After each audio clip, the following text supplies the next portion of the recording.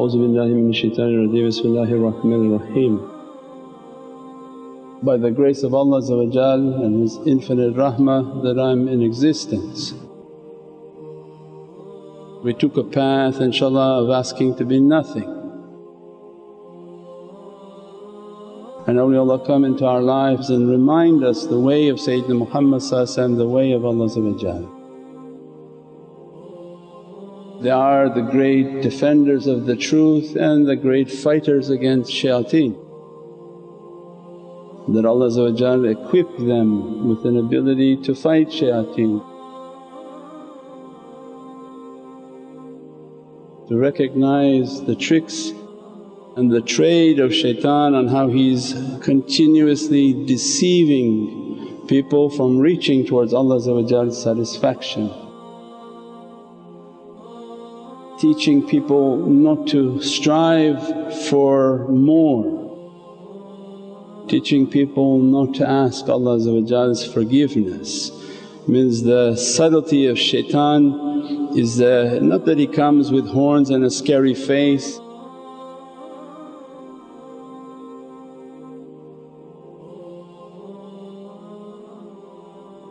but that he inspire within you that you're great, don't ask Allah's forgiveness.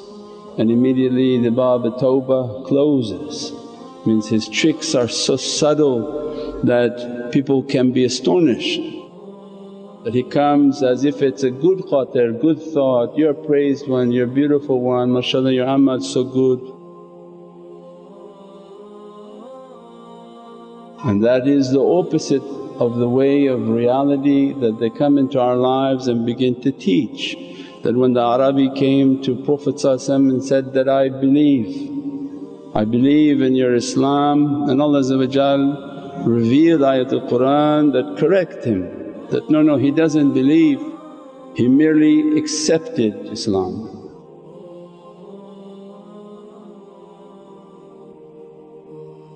Maqam al-iman is not something easy, that we have Islam, we have iman wal maqam al-ihsan.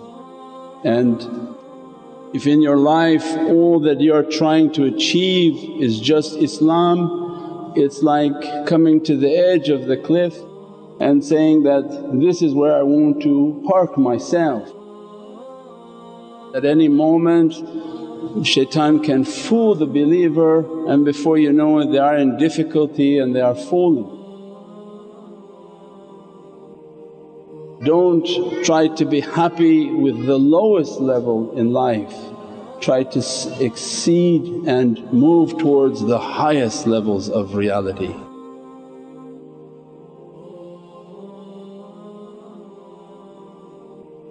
And shaitan comes to people and make them to think and to be proud of their Islam. And awliyaullah come into our life, no, because Islam is your kindergarten. Islam is a kindergarten, and what Allah wanted for you maqam al-ihsan. Means that if you live your life in a kindergarten, then shaitan comes to fool people that their shahada is real. Oh, I made shahada, therefore I'm a very special person now.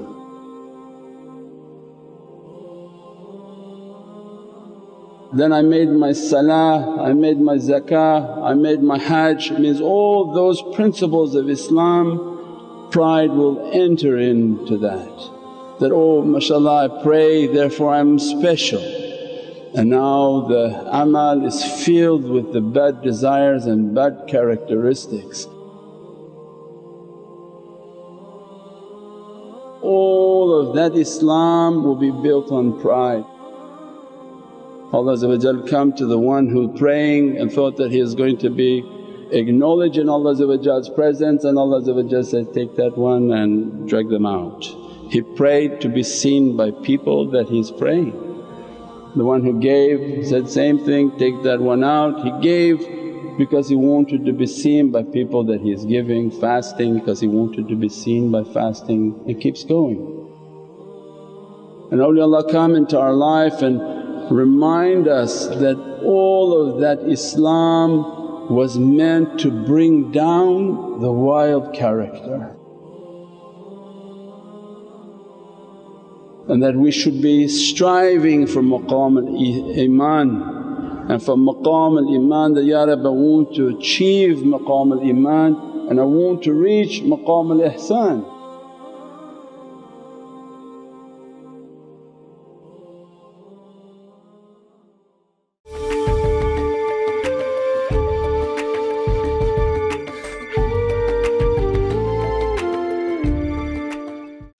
Rising Sun of the West is an essential spiritual guidebook filled with invaluable knowledge of the elements within our cosmos.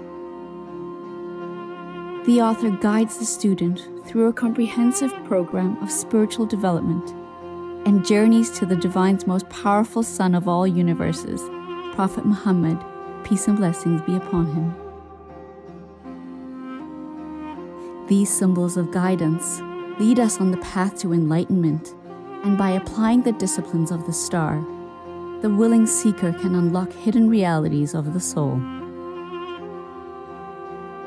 It is ultimately through their guiding light that the student transcends life on earth and moves closer to realizing true cosmic awareness.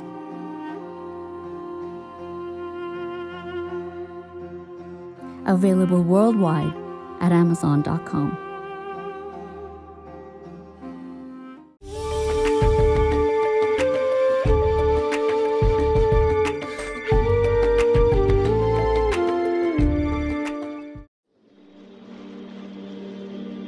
So it means the halaqas of zikr and the turuqs, they're different.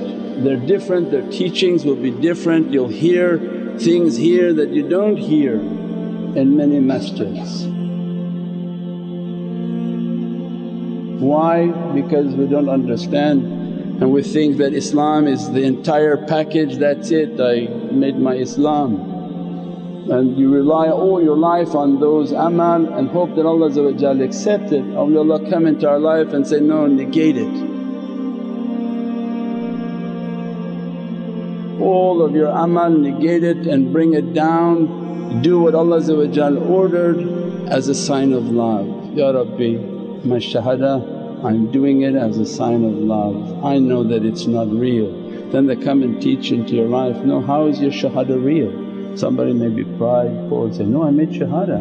Shahada is a testimony, like a court of law, that you're testifying to Allah that there's nothing but Allah and that you witness Sayyidina Muhammad. So it means even your shahada is not correct, it's imitated, you're not witnessing Sayyidina Muhammad. If you close your eyes and in your heart, if you see Prophet if you see Sayyidina Muhammad your shahada is real. 99.9% of the people their shahada is not real. So it means your Islam is imitated Islam. If your shahada is not real, your salah is a complete imitation. Because all your salah, as-salamu alayka ayyuhan nabi. The tahiyyat, as-salamu alayka ayyuhan nabi, you means that Allah expecting you should be giving salams to Prophet facing Prophet. So it means even my salah is not real, Ya Rabbi. I didn't reach my shahada to be real, I didn't reach my salah to be real. My zakah, I'm trembling with my zakah. If I'm giving zakah I should have been zaki, I should have been purified. Why I have bad desires and bad actions and bad characteristics means I'm not really being purified. And Hajj, am I really reaching the reality of Hajj or it's a tourist? Then we book now 5-star and go AAA package and we go to the bazaar and buy jewellery. They come into our lives and teach us, no, be true to Allah, negate your amal. Your amal is not reaching anywhere. As long as shaitan whisper to you thinking that your amal is great, you're never reaching towards Allah wanting. So they come and they begin to whisper in the correct ear, don't let shaitan to fool you.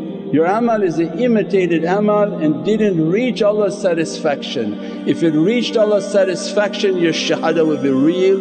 You would say, as-salamu alayka ayyuhan nabi and Prophet is in front of you.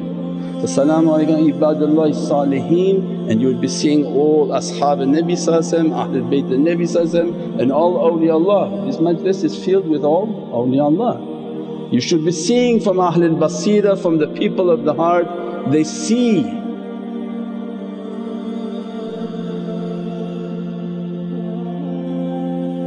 Their Islam is real, so they come and they begin to teach, negate all your practices and say that, Ya Rabbi, I want to reach to maqam al-iman. And what Prophet taught us of maqam al-iman is that you have to love me more than you love yourself. So then if you think you have iman, go back home and say, no, do I love Prophet more than I love myself? Hadith is that, you love me more than you love your brother, your father and your children. Love me more than them. Why? Knowing that today everybody only posts pictures of their family, how much they love their child, even the child not born you're crazy about.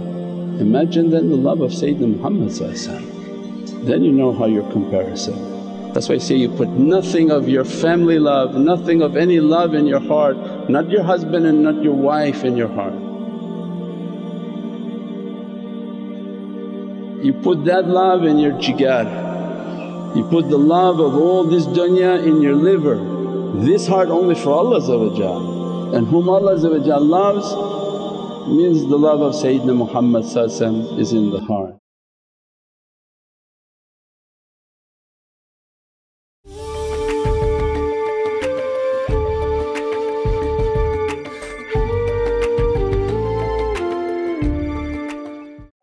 Are you ever searching for what zikr to recite for a particular situation or which prayer to make for an event or need? The search is over. We bring to you through the Muhammadan Way app an all-encompassing Islamic guide. A platform where you can find all the surahs from Holy Quran, special du'as and prayers,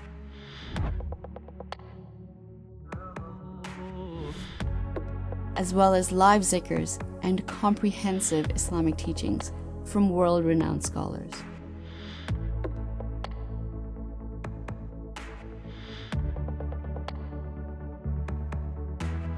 Download this powerful app now and keep up to date with in-app notifications.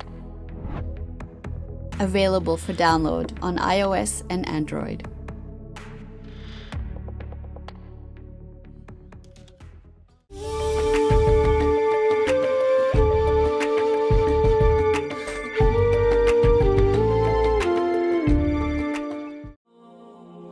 Maqam al-iman is every day I'm thinking to myself, Ya Rabbi, how am I going to love Prophet more than I love myself? You say, how much you think about yourself and remember your family? Make durood al-sharif, make excessive amounts of salawats on Prophet. The light and the reality of it, we don't have to go too deep into that. As much as you praise upon Sayyidina Muhammad, as much as you fill your house with salawats and durood al-sharif on Prophet, as much as you study the life and the character and the beauty and the fragrance of Prophet, it becomes a true love affair. قُلْ إِنِ كُنْتُمْ تُحِبُّونَ اللَّهَ فَاتَّبِعُونِي يُحِبُّكُمُ اللَّهُ. The only way to get Allah's love is to follow Prophet, to love Sayyidina Muhammad. When you're constantly making salawat on Prophet, then they begin to teach all the realities. As soon as you're sitting and making with your tasbih, Allahumma salli ala Sayyidina Muhammad wa ala ali Sayyidina Muhammad, Ya Rabbi, I want to love the one whom you love. And Allah look into the heart, look into your heart, and He looks into your heart and says, no, in your heart is the love of all your dunya.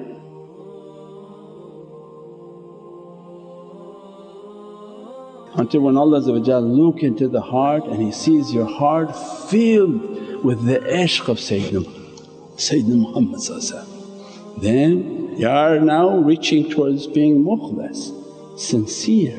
When Allah loves to see what Allah loves, wants to look into the heart of the believer and see the love of Sayyidina Muhammad in that heart. Because the character, the akhlaq, the fragrance of Prophet is what Allah loves.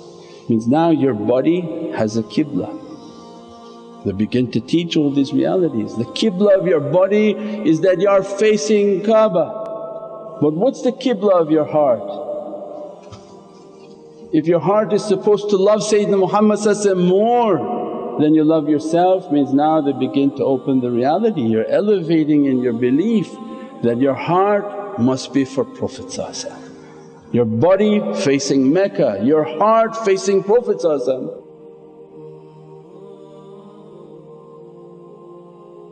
And that's why the salah says, As-salamu alayka ayyuhan nabi because Allah wounds maqam al-iman. Don't live your life praying only maqam al-Islam where everything is just imitated and not even real, but reach in life. That's when you fight against shaitan, say, no, I'm going to go with these ahlul haqaiq, I'm going to go and to learn their realities, I'm going to go and sit with them and do their practices so that I can reach and make my Islam to be real and open the next qibla.